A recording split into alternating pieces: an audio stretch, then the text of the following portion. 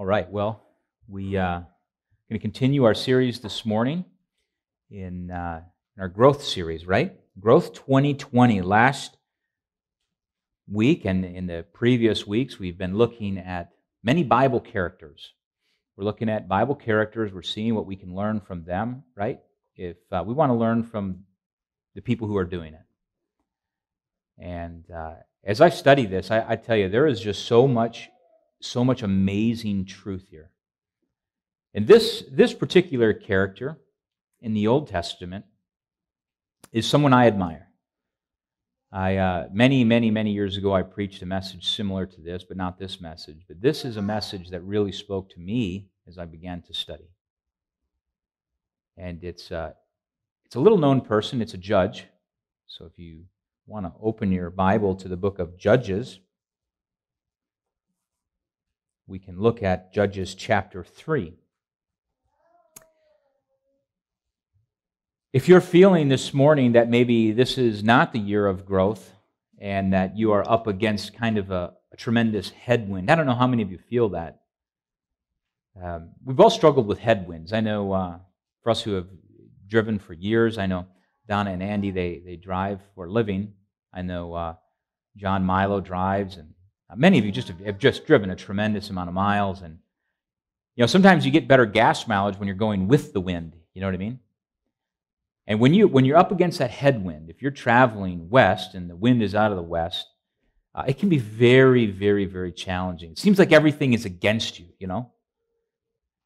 And when you're driving a semi, it's even worse than that. If it comes from a different direction, it can blow you across the road into other lanes and things of that nature. But we're in a fight this year, aren't we? We're kind of in a fight. We're trying to grow in 2020, and we're up against this headwind. We're struggling. And if you feel like maybe you're struggling and you don't know if you'll be able to grow this year the way you want to, then I think that this message is good for you. It's good for me, because I learned from a Bible character what we can do when we have a headwind. There's a lot of people who maybe can't do much, right? You hear this from time to time, and you hear it from maybe the elderly folks. They say, well, I can't do much. But we can pray, can't we? We need the older generation to pray for the younger generation. We need their wisdom. We're not... The young population shouldn't be renegade Christians. We should lean into the direction of the older generation. We need their wisdom. We need their wisdom. Wisdom is applied knowledge. They have knowledge. They've applied it through many years. And we can lean into their wisdom, can't we? When we get to this judge, Shamgar, it doesn't appear like he's much of a man. There's really nothing mentioned of his ancestry, other than that he was the son of Anath. Well, who is that, one little blip of his ancestry. Sometimes we live in the shadow of our parents. Sometimes the parents kind of live in the shadow of their children if their children do better than them. But, we like to name drop, don't we?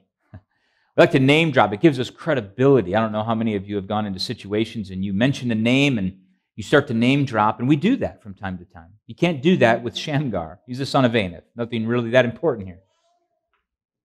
It doesn't mention any of his descendants either. Doesn't mean he didn't have children. Just means that for some reason the Lord decided to leave out children. And maybe he had some, maybe he didn't, I don't know. There's nothing mentioned about his past or his future. Doesn't say anything about the things that Shamgar would go on to do outside of what's mentioned here in verse 31 of Judges 3. It doesn't say anything about his past, that he was just this incredible military conqueror, other than what we find in verse 31 of Judges 3.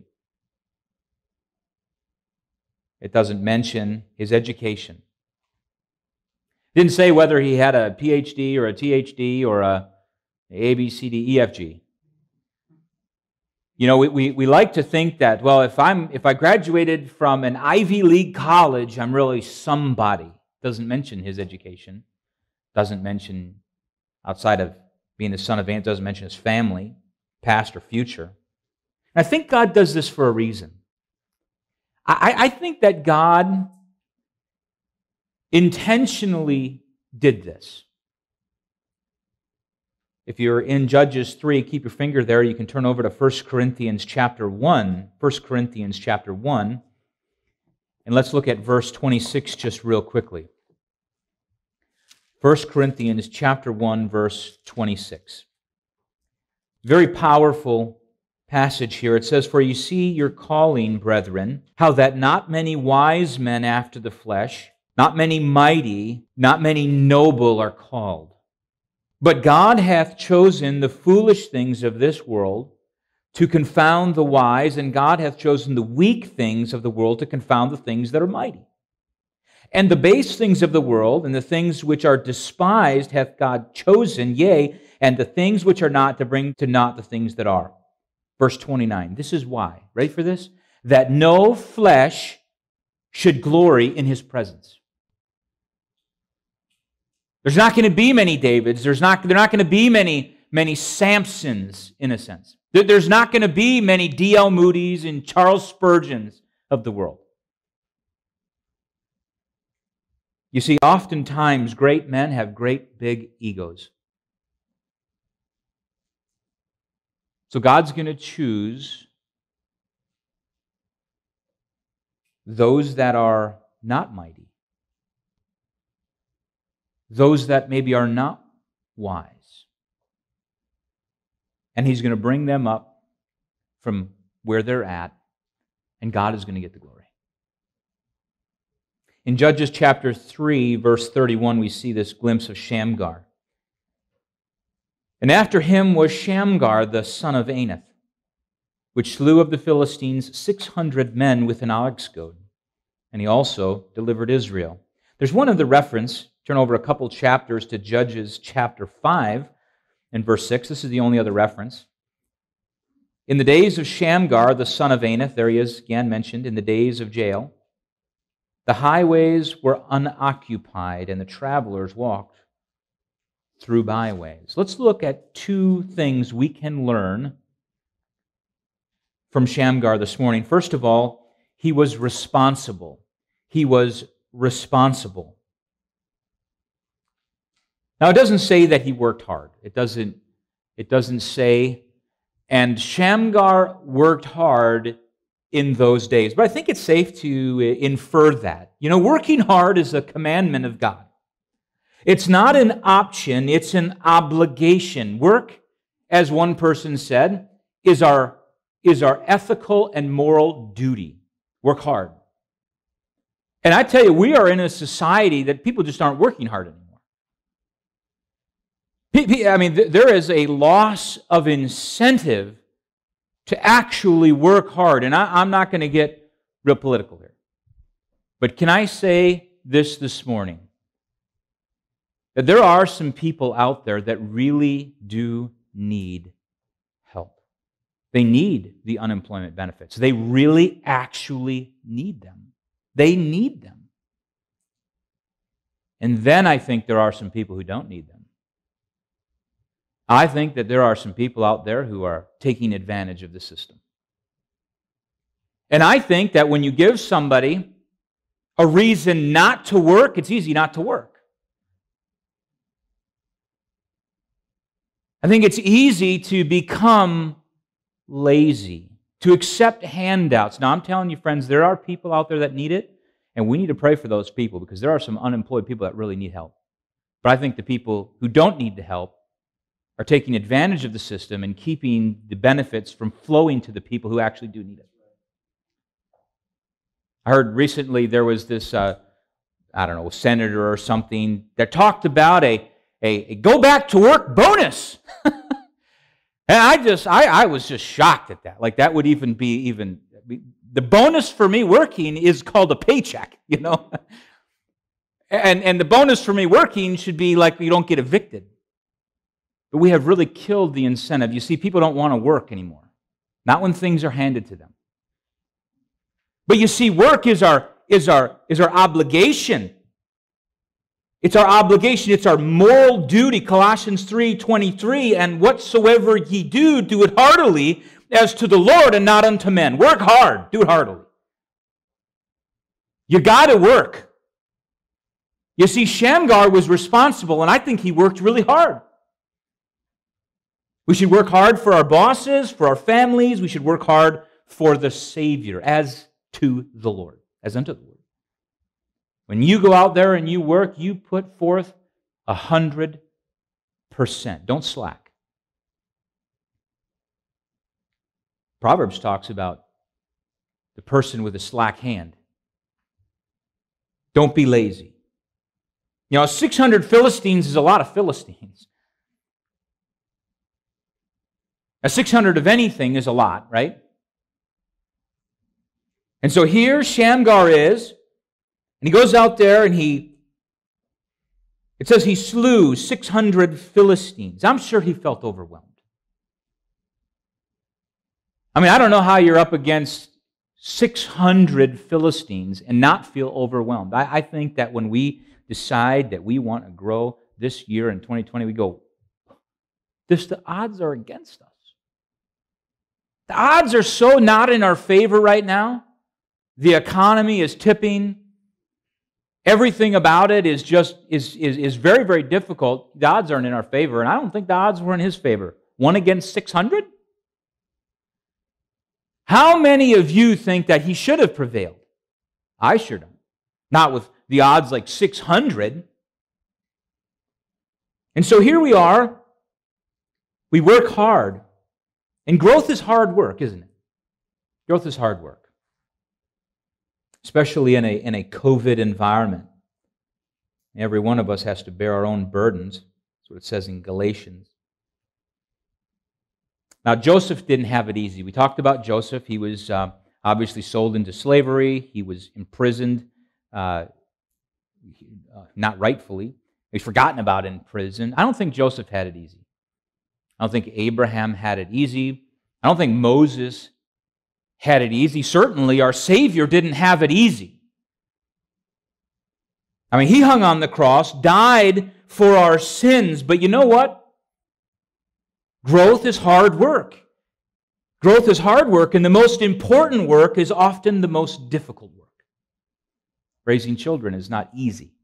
Right? I shouldn't say that. Raising good children is not easy. Being a good spouse is not easy. Being a good employee, being a good Christian is not easy. I'm telling you, the most important work is the most difficult. Let me give you a couple quick subpoints, though, under the fact that he was responsible. First of all, he was faithful in his focus. He was faithful in his focus. It didn't say whether he got distracted, but I can't assume that he did. I think he was razor focused. I think that's what led to his success, was that he was razor focused. He was disciplined, and he was focused on the right issue. When you are up against 600 Philistines, friends, you don't have the time to get distracted, or you're dead. I guess you're dead meat, because that's what would happen. 600 Philistines is a lot of people. One Philistine. Don't think that they didn't come prepared to the battle either. I guarantee you the Philistines had weapons. They learned to make them from the Hittites. They had weapons. They showed up and they were ready to rumble. And you know what? He was faithful in his focus. He was very disciplined. Number two, he was frequent in his fight. He was frequent in his fight. How do you eat an elephant, friends? One bite at a time. How do you kill 600 Philistines, baby? One Philistine at a time. That's how you do it. You got to be frequent in your fight. You cannot lose your focus. You have to be faithfully focused, and you have to be frequent in your fight. Listen, I don't know how many times we actually are just about to win, and then we give up. It's interesting, Paul's charge to Timothy, preach the word, be instant in season, out of season. Right? Preach it all the time. Reprove, rebuke, exhort with all long suffering. Just keep on doing it. You got to just stay focused. Growth is like that. You got to stay focused. You got to be faithful to your focus. You have to be frequent in your fight. And can I tell you this morning, my dear friends, you're going to get some blisters when you're out there working. It's not going to be easy. Killing 600 Philistines was just like, wow, I just walk on the scene and they drop over. There I am. And poof, poof. It's not like that. 600 Philistines, that takes a lot of fighting, doesn't it? It takes consistency. One after another, after another, after another, after another. Friends, you're going to get some blisters. You're going to have some aches and pains from working hard. And I'll tell you this, you're going to have to miss a lunch from time to time. Yeah, you're going to have to miss a dinner date. You're going to have to miss maybe a vacation to grow this year. Working hard is not for the weary. You got to keep working, and you got to stay diligent, and you got to work, and you got to work. 1 Corinthians 9 says, know ye not that they which run in a race run all, but one receiveth the prize. Only one's going to get the prize. Now, in this environment, everybody gets a trophy. But we know that there's only one winner, even though everybody gets a trophy. You get the participation award. You show up, you get a ribbon. I don't want the ribbon. I want that big old nasty trophy. You know how many of those that I have on my mantle? None. I don't have a mantle. But if I had a mantle, you know what? I can buy trophies. Your kids, they get these trophies and they're really excited about them. I can go to this trophy place in Bettendorf. I could buy a trophy for anything. The best looking husband award. Get this bill. About $100. I mean, it would be real. I mean, it's true. I could have the best children award. I might do that actually. When I'm independently wealthy, I'm going to go to the trophy place and I'm going to litter an entire mantle full of trophies. And people are going to come in there and be like, did you earn all these? And I'll say, yeah. And they're going to go up and they're going to read them. And they're going to be like, the best father award? What is that? That best looking husband award? What is that? Let me tell you what, friends, it's going to take some work, though, isn't it? Only one receives the prize. It says in verse 24, so run that ye may obtain. So work hard because you want to win. And every man that striveth for the mastery is temperate in all things. Now they do it to obtain a corruptible crown, but we an incorruptible. I therefore so run, not as uncertainly, so fight I, not as one that beateth the air. I'm not running to get second place. In Shamgar's world, second place, he's dead. I guarantee you, listen, it doesn't say that he, quote unquote, worked hard. I guarantee he worked hard. You don't kill 600 Philistines. It's not like I don't think it was one at a time. I think this was like an ambush, It doesn't say that. I mean, let's face it. We've seen enough war movies. It's 600 on one, right? It's not like, all right, I'll take the next one. Ding! And then they get in a ring and he prevails. And then he's down. They drag him off and he gets a sip of water and it's like a boxing match and, they put some Vaseline all over his face and he stretches and he stretches and, okay, the next one, ding! No, he had to be serious about this. If he didn't prevail, he's dead. We have to be consistent. I think he was responsible. He was faithful in his focus. He was frequent in his fight. Number two, he was not just responsible, but he was resourceful.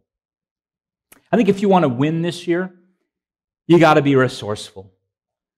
Now listen, Shamgar was probably just a farmer, at least it appears this way in Scripture. He had an ox goad. I don't know how many of you have an ox goad, I mean, there wasn't a whole lot of occupation probably back then, but he had an ox goad. You have to use the weapons you have in your arsenal. Use the weapons that God has given you. You got to be resourceful. Don't wait to fight until you get some new stuff. You can't wait to grow until, the economy has to change, or boy, my situation has to just get better. That's what happens with Christians. They say, well, if things were different. How many of you have said if things were different? If things were just different. He didn't complain about it either. Not only did he use what he had, but he didn't complain about it. There was a new arrival in heaven.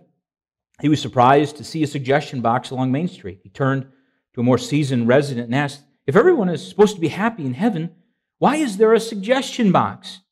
The experienced tenant replied, because some people aren't really happy unless they can complain. And I feel that sometimes we just want to have something to say to justify the reason why we didn't get done what we should have gotten done, right? And Philippians 2:14 says to do all things without murmuring and disputings. We should do all things without murmuring and disputings. Don't offer an excuse. And there are a million excuses why we don't grow this year, right? A million reasons why we don't grow this year. I'm too young. I'm too old. I'm too little experienced. Too much experience. There's no time. There's no money. There's no help. It's too late. It's too early. There's no room. I have kids. I have a spouse. Don't know how. It's not easy. It's too hard. It's too far. I'm broke.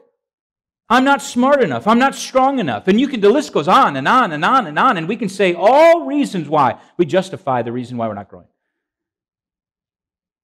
Oh, we're in a pandemic. We can put that in here. The government is not doing maybe what it should, or doing more or less than what it should. Or just come up with just a million of them. I don't see Shamgar complaining. I see him out there. He's killing. He's getting it done. And because he used the tool that God gave him, God got the glory. Don't wait for better equipment. Don't wait for a better situation, because you have to be faithful in the situation you're in.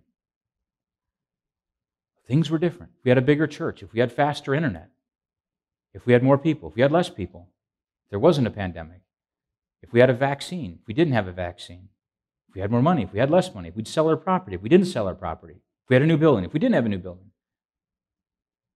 God wants you to be faithful right where you are, with exactly what you have. God blesses faithfulness. You see, friends, if we can do it on our own, then what do we need God for? I think God wants us in that certain situation where we depend on Him. And if we cannot depend on God with an ox goad, you think we're going to depend on God if you have an Uzi? Quite frankly, I think you would have done a better job with an Uzi. Just done! What's next, Lord? He says, you get out there with that ox goad and you whip them.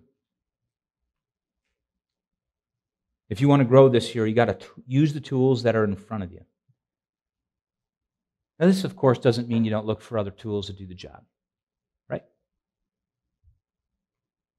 I mean, David, he used a stone. Samson used the jawbone. I mean, that's pretty even more peculiar than an ox goad. I mean, can you imagine just kind of rubbling around, grabs this jawbone, this'll do! Ha ha! And he gets crazy and just starts whacking people. I mean, I think an ox goad, that's pretty wild, you know? I mean, I don't know, was he out there, goading his ox, Come on. Philistine, whack! I mean, to me, I just can't even begin to imagine what came upon him. I mean, was he sitting there and he's just like, Lord, really, this is all I get, right? I mean, it's not, an Uzi would do this.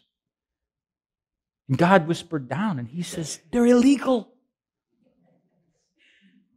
Full autos are illegal. He uses what he has in his hand to do exactly what God wanted him to do. Make no mistake. Look for use your brain, but let me tell you, friends. Use what you have in front of you. Let me just conclude by saying this. When it comes to spiritual things, right? Fight the good fight of faith. Lay hold on eternal life. We know that. We have to work hard with spiritual things, but we have to work hard with physical things. Good things don't come to those who are lazy. They come to those who work hard. One guy said that success is paid for in advance by hard work. Work hard. The people who are successful, they always look at them and say they were lucky. They weren't lucky. They worked hard. You think Jeff Bezos got lucky? I think he worked hard. He leveraged. He sweated. He risked a lot. But three things that we can remember. First of all, start where you are. First of all, start where you are. That means like right now. Just do right now. You don't reposition yourself. Start exactly where you are. Number one, start there. Number two, use what you have. Use what you have. God didn't forget about you. He didn't forget about Ben and Lydia. He didn't forget about Rebecca. He didn't forget about Norm. He didn't forget about Brooks. He didn't forget about Samuel. Maybe he forgot about Samuel. He didn't forget about Sam. He didn't forget about Bill or Joel or Dana or me. Start right where you are and use exactly what it is you have. Stop making excuses why you're not growing. Stop making excuses. And number three, do what you can do. Right? Do exactly what you can do. We can't do it all, but we can do something, right? But we got to work hard. People say, it's a really cute cliche. You've heard this one. They say work smarter and not harder. That's stupid. It's cute, but it's stupid. People say work smarter, not harder. No. Let me tell you this. You need to work smarter and harder. You don't do one at the exclusion of the other. Work smarter and work harder. It needs. This is a project that needs brains, not bronze. Right? That's. You know what? If you want to be successful this year, it's going to take your back and your brains. You're going to have to be all in. You don't go out there to kill 600 Philistines and think, well, if I could just work smarter and not harder. You know what he did? He picked up his ox goad and he started whipping them Philistines. There are very few, but there are some things that I want God to replay for me when I get to heaven. I want Him to replay this scene. And we're going to have all eternity to tap into God's knowledge. And I want to say, Lord, I just want to see this. I want to see what happened. You leave one verse for Him to kill 600 Philistines. And you know the rest of the verse? This is to me the catalyst. I love this. In verse 31. And He also delivered Israel. I mean, the dude goes out, kills 600 Philistines. Oh, and by the way, He delivered Israel too. That is so powerful. Now, the circumstances could have been better for him, I'm sure. And the circumstances can be better for you, I'm sure, but you only have to work with what's in front of you. So be responsible and work hard and be resourceful. Be resourceful. And if God gives you an ox goad, use it. If He gives you an ability, a talent, a gift, use it for His glory. And you'll win. You will win if you stay faithful to that. Stay faithful in your, listen to this, faithful in your fight, or focus, and frequent in your fight. You have to do that. And you will win. Galatians 6:9. And let us not be weary in well-doing, for we shall reap if we faint not. You're going to win. Stay faithful. Stay faithful. Be responsible and be resourceful, just like Shamgar, and you'll knock them dead. Friends, if you're here today, you don't know Jesus Christ as your Savior. If you don't know where you're going when you die, wouldn't you like to know? Wouldn't you like to know for sure that when I die, I'm going to heaven? Well, there's a lot of questions that I had when I was a kid. That was one of them. Where would I go when I die? I want this hand right here to represent you and me, and I want this wallet to represent all of our sin. The Bible says God loves us but hates our sin. To go to heaven, you have to be sinless. The sin has to be paid for. The Bible says that the wages of sin is death. The wages of sin is not church membership. It's not water baptism. It's not working hard. Isn't that interesting? It's the only thing that you don't work for is your salvation. It's to him that worketh not, but believeth on him. You see this right here? The wages of sin is death. Someone has to die. If you die with this sin, you'll spend an eternity separated from God. 2,000 years ago, Jesus knew that the wages of sin was death, so he came to die for your sin. Salvation is that simple. The transaction is easy. When you, in the quietness of your mind, trust that Jesus died for your sin, you go to heaven. It's trusting in the work he did, absent from your work. Now that is a miracle. We don't have to work for it. Matter of fact, we're condemned if we try to work for it. It's because our faith alone in Christ alone is what saves us. And if you're here today and you don't know Christ as your Savior, trust him that he died for you, that he made the payment that you couldn't make. You couldn't make it. And you would have never gotten what he got for you, and that's heaven. Will you trust him today as your Savior? And then, as a disciple, after you're saved, after you've trusted Christ, later, you work as hard as you can for the Lord. Work as hard as you can for the Lord, as unto the Lord. Not to earn your salvation, not to keep your salvation, but because you're thankful for your salvation. Isn't that wonderful? Work as hard as you can after you're saved, not to get saved. I'm so thankful that Jesus died for me. And if you haven't trusted him, I pray that you would today.